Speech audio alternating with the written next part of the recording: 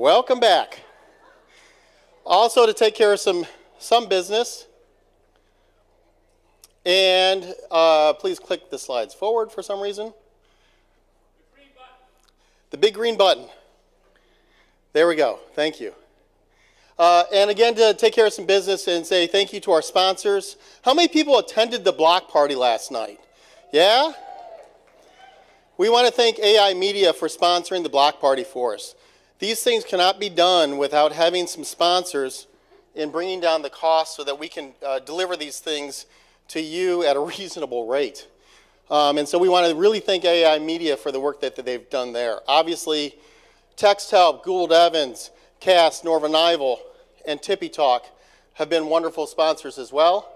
And if you didn't have a chance yesterday to listen to Jason talk about the tools that TextHelp's putting out, we'll have these videos out soon enough. But I had a number of people come up to me throughout the evening yesterday, just very, very impressed by what Jason delivered that day, yesterday, with the solutions that they have. And I would encourage you to stop by the booth, as I've told multiple people since he came up and talked, to go talk to Jason about some of the solutions they have at TextHelp. They've been an amazing sponsor for our event. So it is Friday. It is Friday. We have a lot of things in store today. We have a number of breakout sessions. We have some wonderful talks this morning. And we are going to end the day today with some more exciting talks. But I'm here today to kind of bring up the R piece of the IRN. So the Implementation Research Network, research being key to that R. We have a committee that is international, that brings together multiple sort of walks of life, and they host on a continual basis a number of projects that have brought together researchers, implementers from all around the globe. And many people, I heard the research reporting criteria session was attended well yesterday, but they come up annually to kind of give us an update on what they're doing. And so I want to welcome the research community to come on up and kind of give us a quick update on what's going on. For other people in the room that are interested in research, these are the people you should be talking to. These are the people that meet on a month-to-month, if not week-to-week basis at times, and have various subcommittees working with them and various people throughout the nation. So Kavita, why don't you come on up? Thanks, Jamie. Hope you can get this clicker right. Lots of instructions on how to use this clicker. All right, thank you all for coming up here. These are some parts of our committee. Eric, are you here? Kim, are you here? We have a few more people. And Elisa? Okay. Hopefully they will be here soon, or else we'll cover their parts. So thank you, Jamie. This is our committee for this year. We are somewhat of a fluid committee. We have people join some years and step off some years. These are the people who have been working this year on our initiatives. What I'll do is go over a little bit of what we focused on this year. As you can see, there's a small group of us that kind of think and talk about this stuff a lot, but this year we decided to broaden out and try to bring in more perspectives on our work. So as part of the Network and Learn series, webinar series that the UDL has, we've had some research webinars. So we'll be telling you more about those so you can watch the archived ones if you've missed the prior ones, and we'll be telling you about some that are coming up. We also have a research strand at this conference. We've seen some of you at the research presentations, and there will be some more today that we'll be telling you about. So I'm going to talk a little bit about the UDL reporting criteria. If you were here last year, we spent some time on this because we had just gotten these published on the UDL-IRN site last year. The UDL reporting criteria are a set of guidelines created by the UDL Research Committee. It was a kind of a one-year initiative that started a couple of years ago at the pre-conference here. A group of us talked about the fact that UDL research reports on things in all kinds of different ways. It's sometimes hard to know what people are calling UDL. And based on those conversations, we decided to come up with some criteria for making a UDL claim. So over the course of a year, this group developed these criteria. We've published them on the UDL-IRN website, so you can find them if you, Sean's going to talk a little bit about the website at the end. And this past year has been exciting because people have started using these criteria. We have had researchers use the criteria to design studies. We've had people evaluating the criteria, and we've had people starting to use them in reporting on what they do.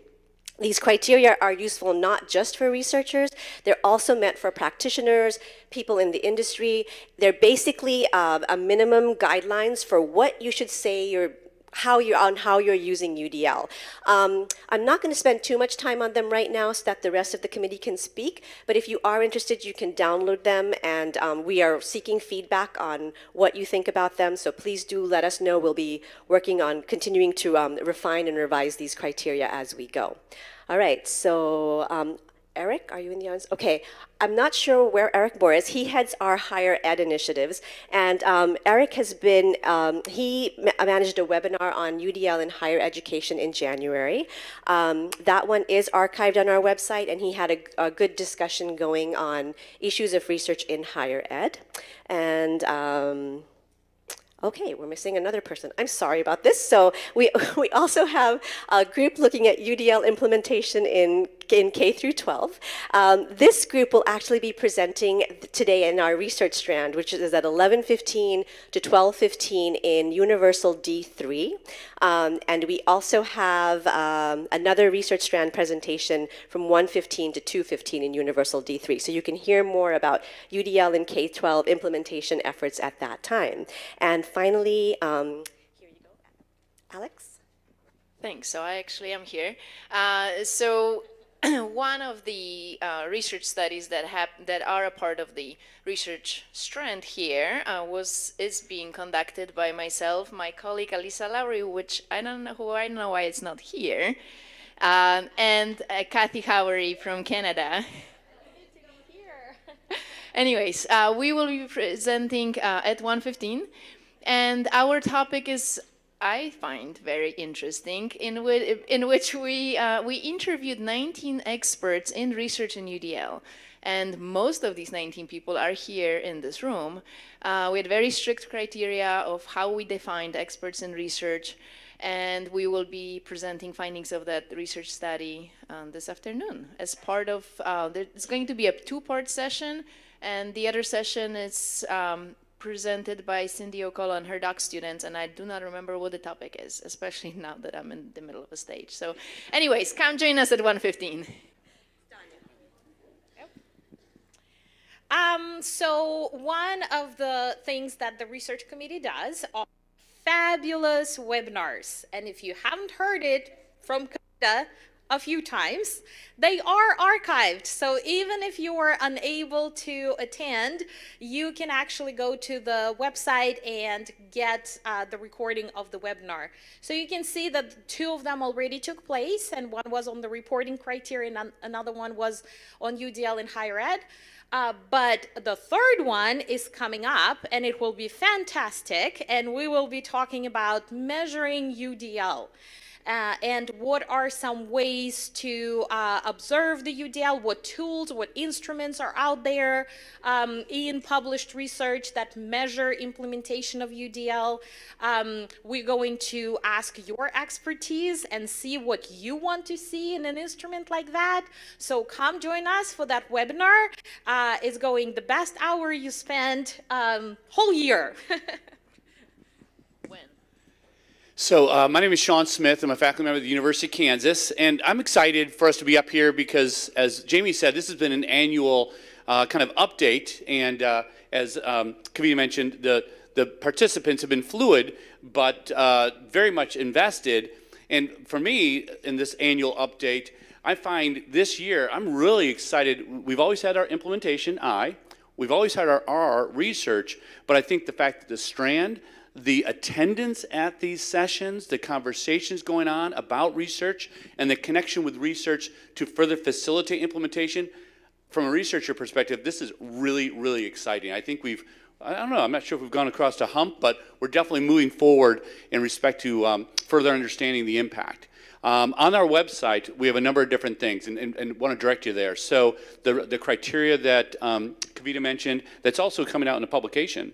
Will that be this year or next year? It'll be a 2020. A 2020, which one of the reasons I'm mentioning that is the fact that it's getting more out into the field, into the literature, to give it more validity, to then hopefully help facilitate more implementation, which is excellent. One of the things we're trying to push.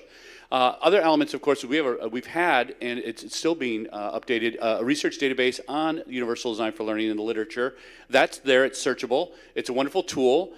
Please utilize that to better understand what's taking place, what questions are being asked, what measurements are being used, and what's being published. And then just general information, as we've already mentioned, that is being archived and remaining there on the IRN website. So I'd urge you to go and visit there. We're always looking also for interaction and participation.